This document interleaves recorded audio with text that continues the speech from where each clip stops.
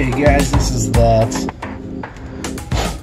oil injection pump off of the 950700. I ended up putting it in the soda blaster, cleaned up pretty good. So now what I'm going to do is I'm going to go ahead and switch all of the hoses over. There's only a few. And let's see here. It's just a 5/16.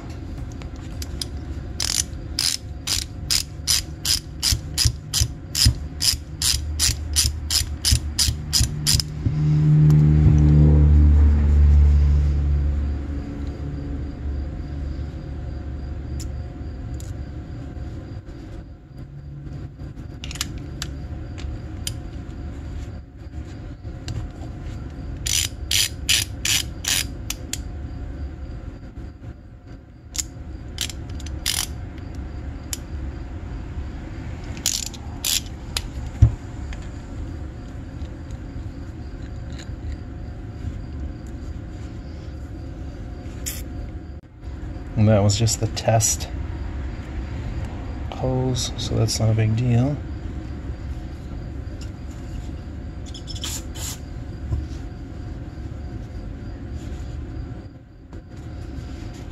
Just gonna clean these off real quick.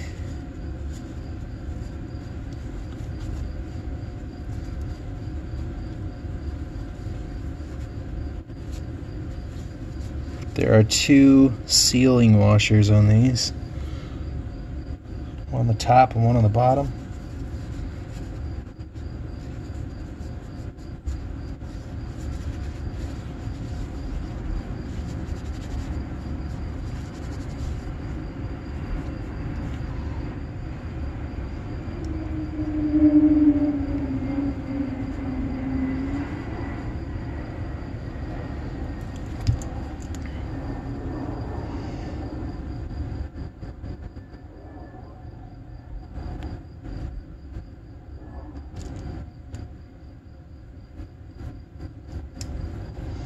I believe these are only 5 foot-pounds.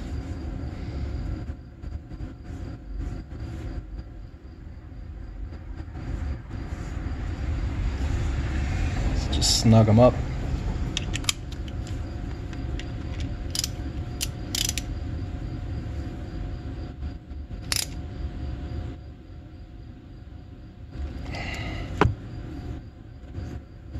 Just like that.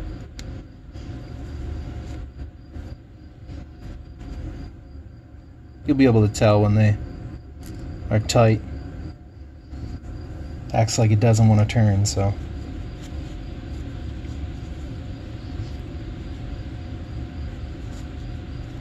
You don't want to break it and then have to back it off a quarter turn. Heard that before.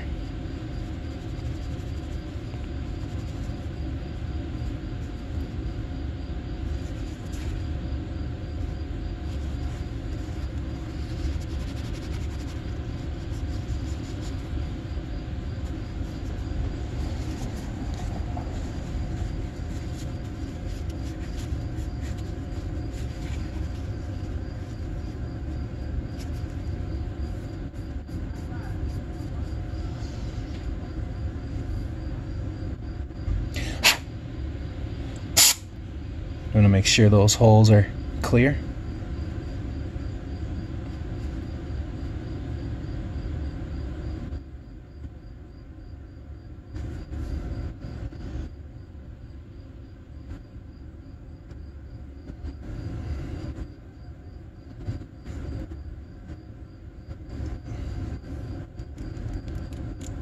Oh, this one's already got one on there.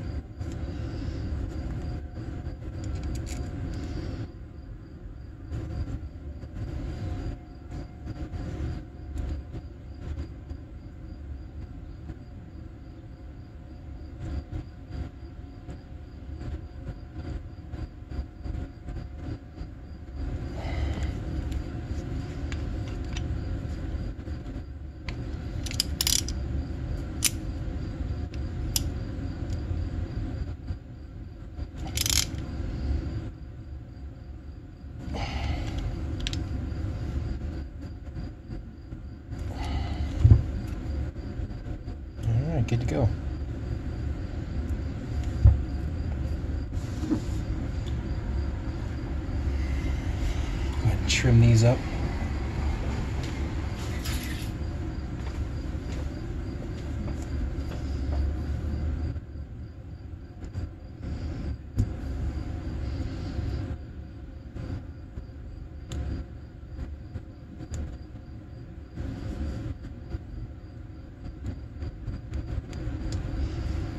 I like to trim the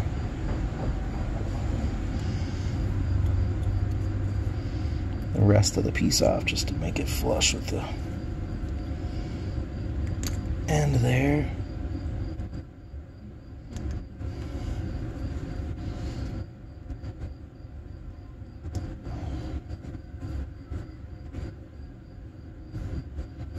All right,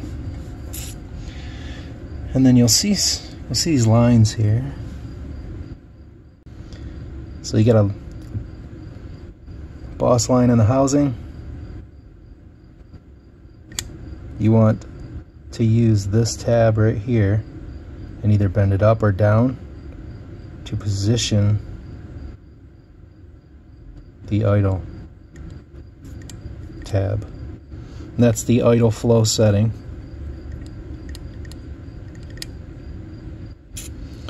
And then when you install it, you want to make it to where the wide open throttle flow is right there. And you'll do that by adjusting the nuts on the injection oil lever cable that goes into here.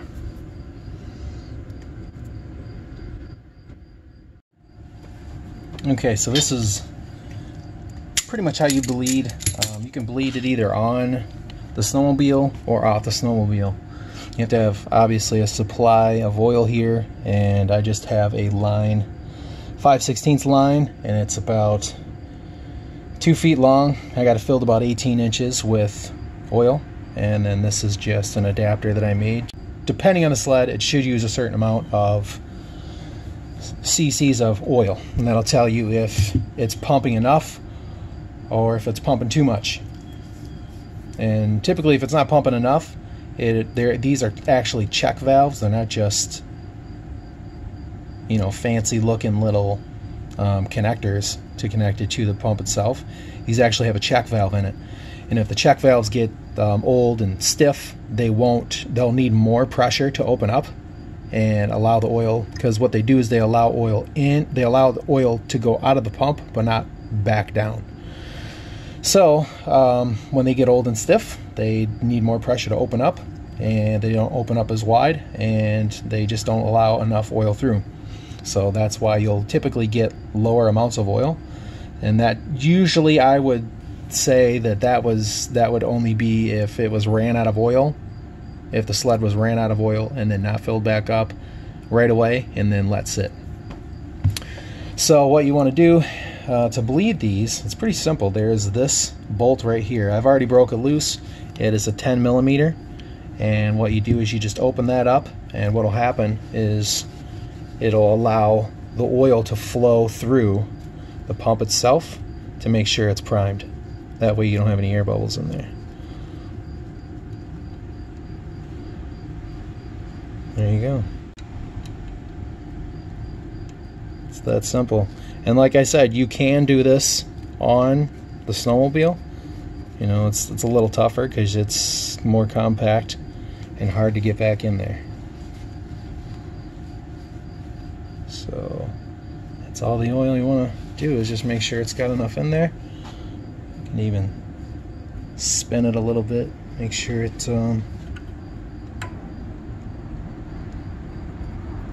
gets all up in there.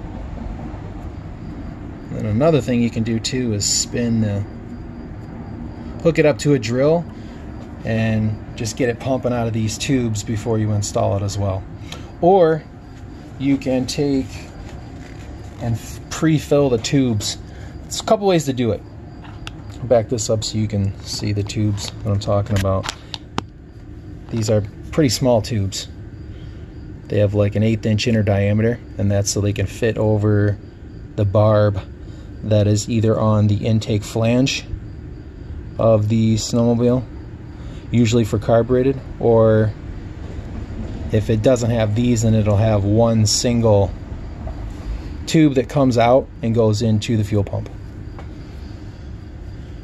So what you can do is you can actually take this whole tube off and then submerge it all the way in the injection oil, and then you know, you just leave a little bit out of the top, and then you can plug the hole, and when you pull the whole thing out, the oil's so thick that it'll just stay up in there, and then you slip it on and lock it down with whatever method you use. I like to use a couple of these smaller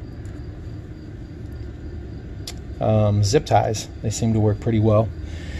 And then that way the tube is full. You do that with both of them and they're ready to install. So this is pretty good here. I think I'm probably going to fill this other one.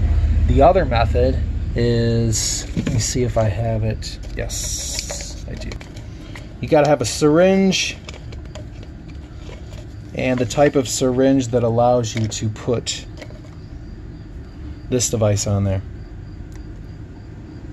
And this is something that you get through medical supplies. If you know an RN, have her bring one of these home for you, and then you'll need to use this type of syringe.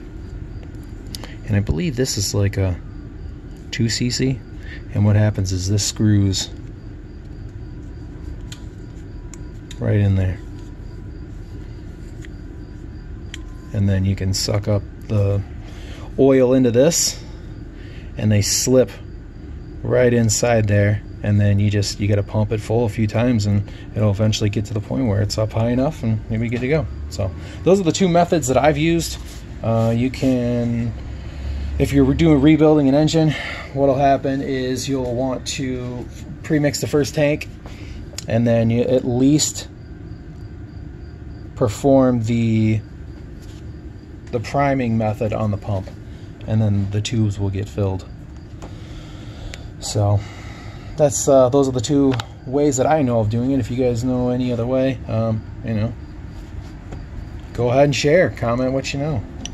Got to keep the information flowing in the community. If we don't, people aren't going to know what to do. I just snug that 10mm up, usually about 6 or 7 pounds. Okay, so I have this one ready to go. I'm just going to go ahead and show you guys.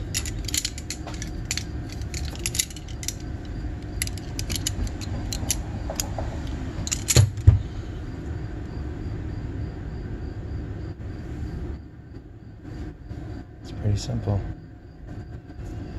and pretty effective.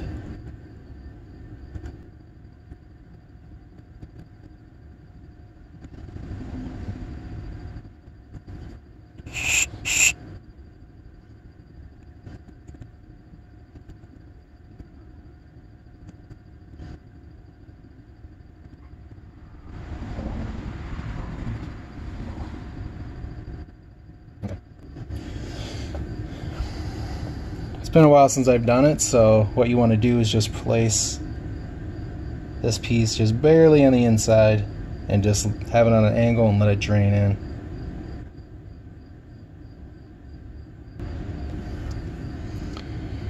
Alright, and there's that one. Full.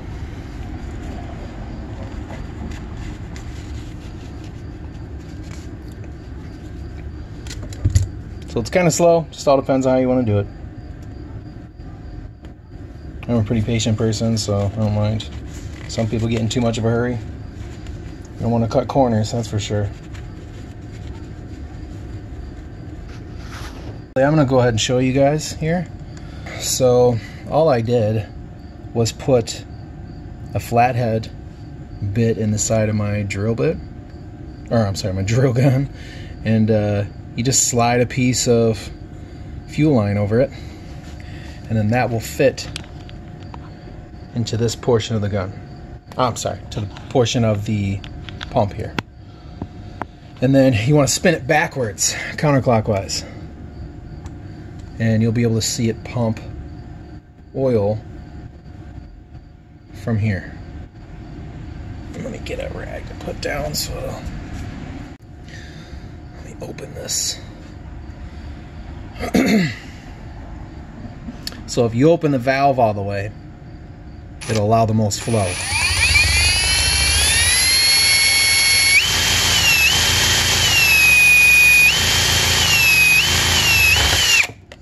Ooh. So that's how that does that. I don't want to get too much oil everywhere. Let me find something to wrap around. This right here.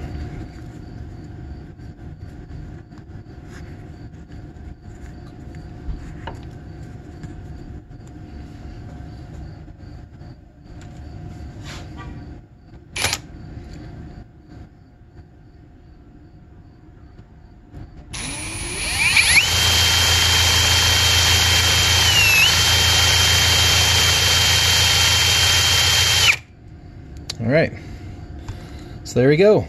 Now the pump and the lines are both primed perfectly. So now we'll clean this up and go put it on the sled.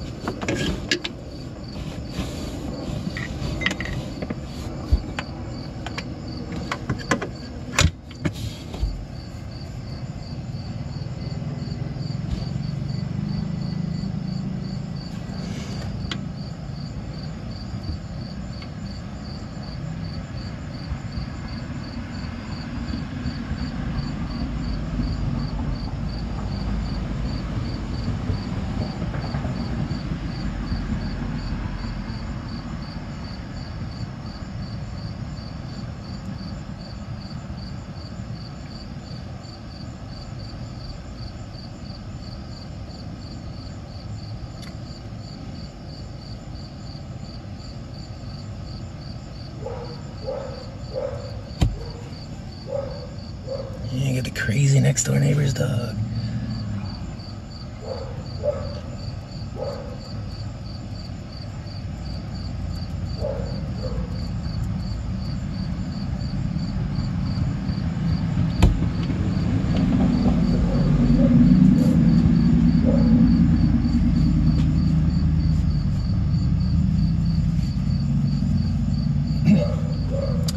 Once again, using Permatex, the right stuff, 1 minute black, ultra black, gasket maker.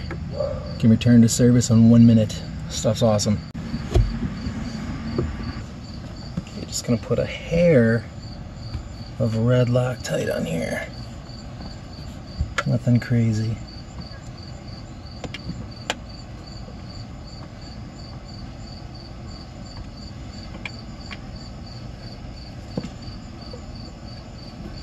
Let's do this first. Want to make sure that you're locating lines for both the drive shaft and the coupler on the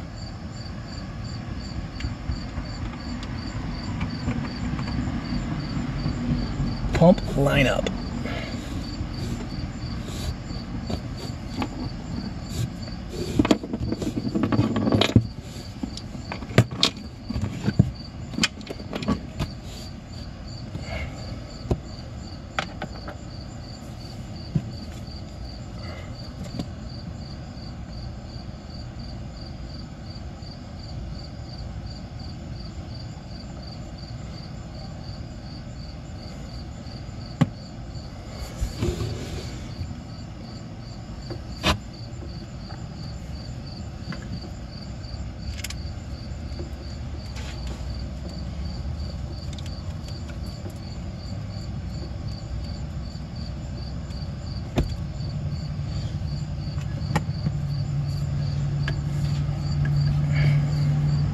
And for some reason, Cat used Phillips head screws on quite a few things that they shouldn't have.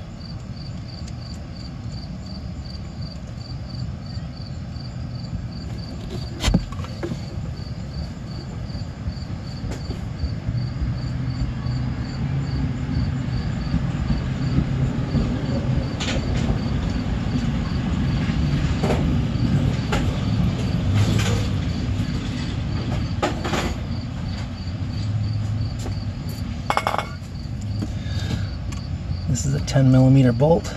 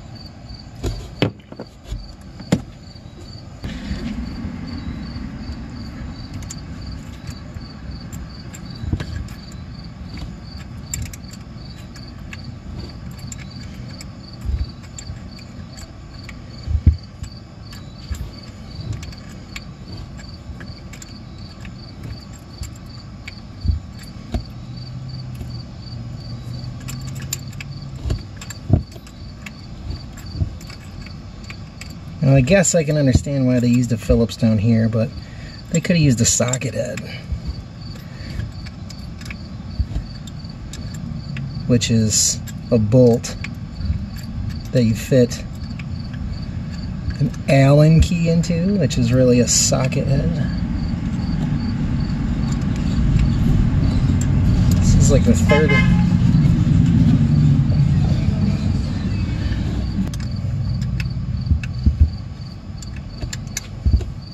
So you can't really fit a socket on this 10mm bolt down here.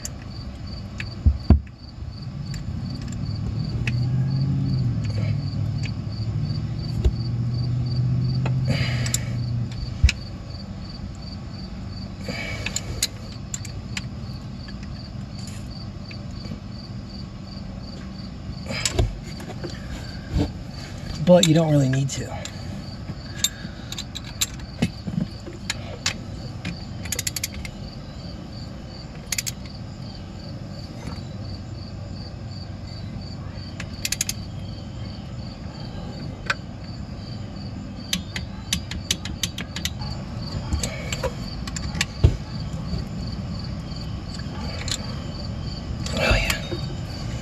Okay. Gotta fish this line up through here. That one's on nice. And this one goes around the back.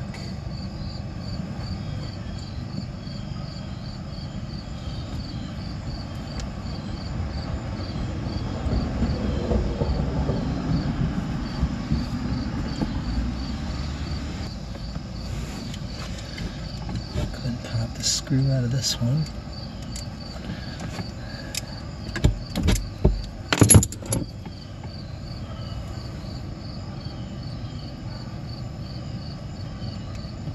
Okay.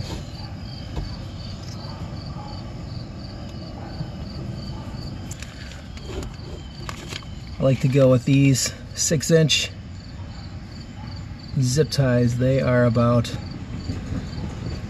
an 1/8 of an inch wide.